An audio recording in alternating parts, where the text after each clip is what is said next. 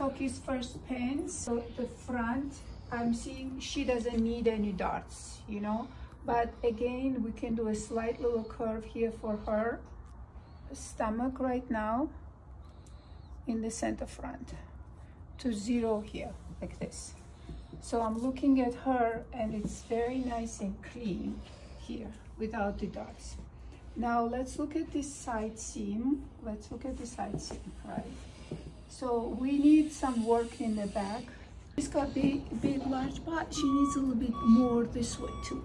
So we can open a little more and this automatically goes higher like this. So open like 3/16. It's very low, you know, and it's okay if it stands out slightly, especially for this wide leg pants. Yeah. Now in the back, I'm looking at her and she needs a little more angle here because she's got more butt. So I'm going to take in 1/8 on a double to 0 in this place. Like this is her fullest butt and that's fine, okay? And after this, it's gonna be perfect. I think these darts work for her perfectly, right? I mean, this is a bad fabric. This is upholstery fabric, very rigid. So if you do with the right fabric and just this correction, it's going to be perfect. So now another thing that I see here, so whatever we took away, we are adding here. Okay, so that the waist is fine. And in addition, I need to go up in the back another 1/4.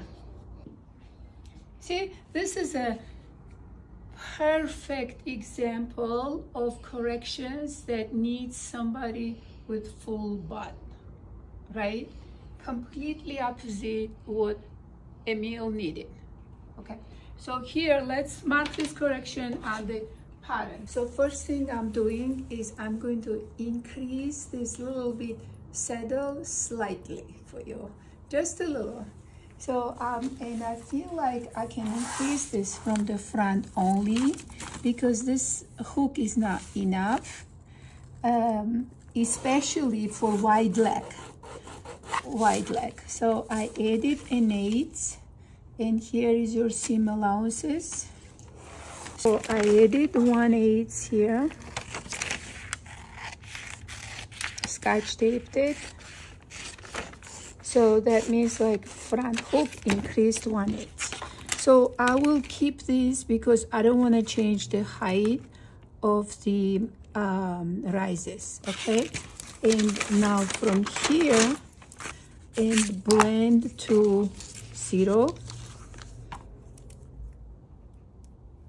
Like this. That's it. And the seam line is gonna be, make sure you use your clear ruler, and seam line is gonna be here.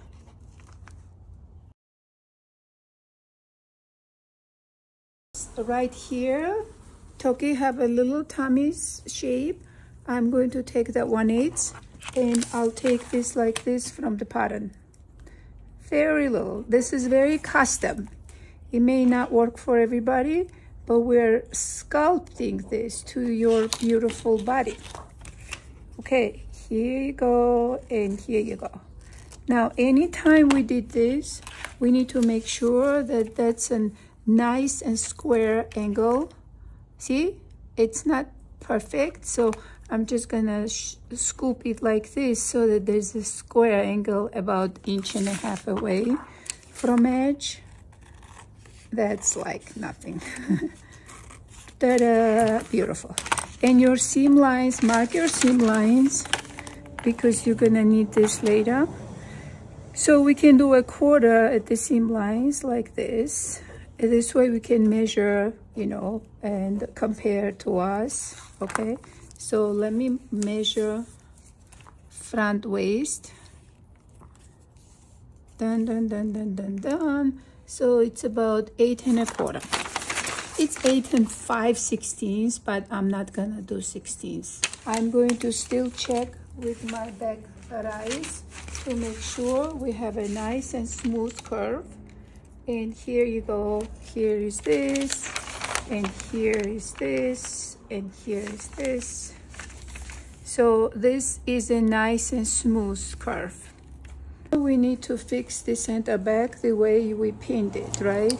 So we pinned 1/8 on the double to 0 here, and we also went up a quarter because she's got more butt shape in the class. So here is 1/8 on the double to 5.5 below, right here 0. So I like straight line. Don't do any curve there, just do this. Perfect.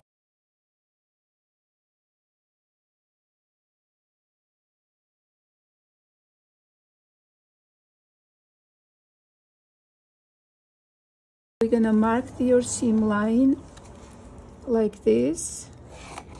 This is my seam line. Then I told you we need to go up at least a quarter here. So this is 1/4 is right here.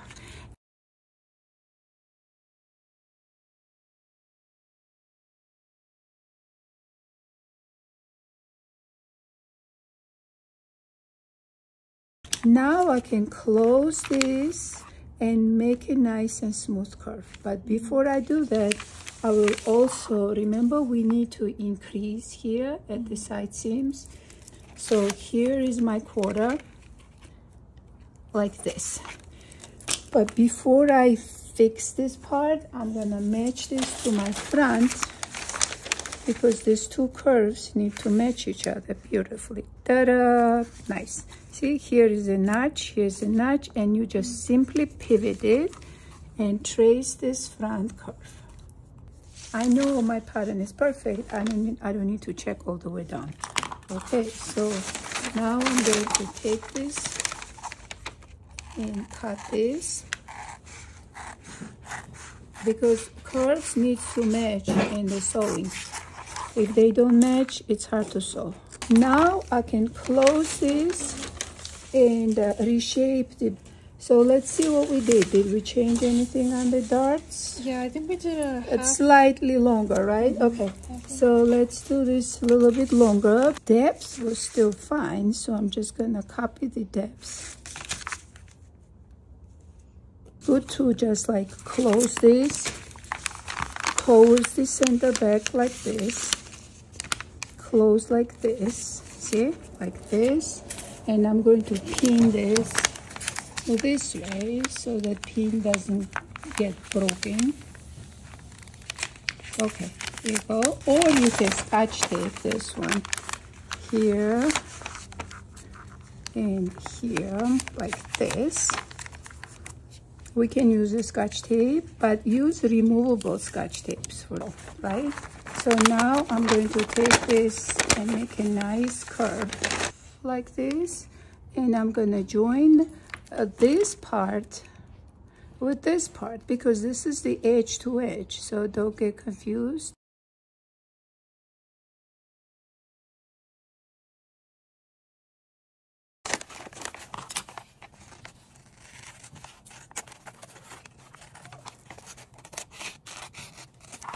Beautiful, right?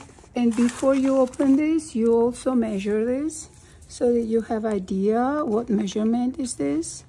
It's a quarter away because we're gonna have a facing here. Quarter away, quarter away. It's to the edge is 7 3/8, so it'll be 6 7/8. So write down 6 7/8. As you see, your back is a lot smaller than the front, even though your low hip in the front is smaller. You have a defined shape in the back, so it's up smaller. That's okay.